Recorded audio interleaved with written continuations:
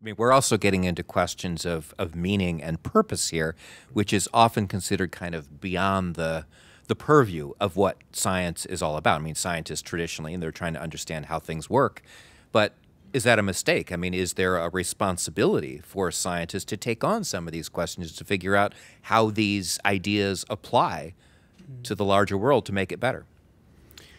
Well, my position is absolutely, we do. And the problem is that there are different ways. Scientists are just like everybody else. We have different opinions about things, right? So a lot of my colleagues would say, what is this guy talking about? We should just, we live in the, what I call the Copernican Narrative, which is basically the idea that the more we know about the universe, the less important we become.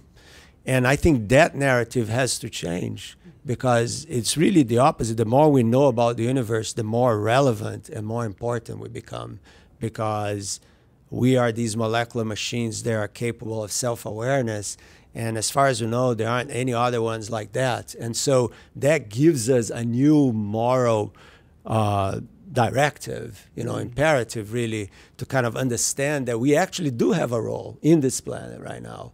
But not everybody will agree with me, because they're thinking about the multiverse and there are many other universes out there, or let's colonize Mars, and I'm thinking, no, look at this place. No, we don't even understand our biome, right? I mean, how are we going to colonize Mars without all the biomes that we carry with us? Right? It's there's also something there about the internationalism of science, the scientific cooperation. A good example would be the Cold War, where there's still people managed to forge scientific connections of trust across the Iron Curtain, because they had an idea or a vision of something greater that was a common goal for humanity. And so I think very powerfully that science has an obligation to try to maintain that code of ethics among itself, to not be politicized, to not let themselves be politicized as scientists, even though we're dependent on tax dollars and all the rest of it, that there is another kind of loyalty to an ideal which is much more international and is much more long scale. Again, come back to my own field in medicine. All the great advances in medicine have been in things like public health, vaccination, not in new chemotherapies and so on, but even just with public health and vaccination and a little more understanding of nutrition, a little more understanding of communicable disease. Over the course of the 20th century, we doubled human life expectancy. Just in 1 century. So human life expectancy increased as much in the 20th century as it did in the previous 8,000 years. And that's just thanks to simple things. Now we think of them as simple.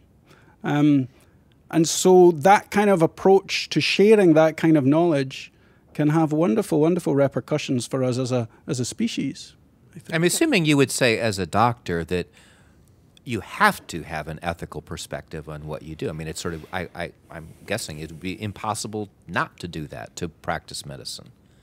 Yeah, I think so. And it can be very distorted, particularly by the financial questions in the consulting room. I practice medicine in the UK. We have a National Health Service. It's a very different medical system. The way it's paid for is very different here. And I really like the fact that when I see my patients, I don't need to think about their wallet at all, because I'm paid from somewhere else. And they trust me more because they know I'm not going to get paid more if I recommend a certain kind of treatment.